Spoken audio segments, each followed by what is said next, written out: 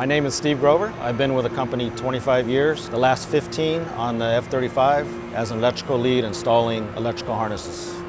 My name is Chris Kumsen. I've been with Northrop Grumman for 4.5 years now. I manage a group of mechanical engineers.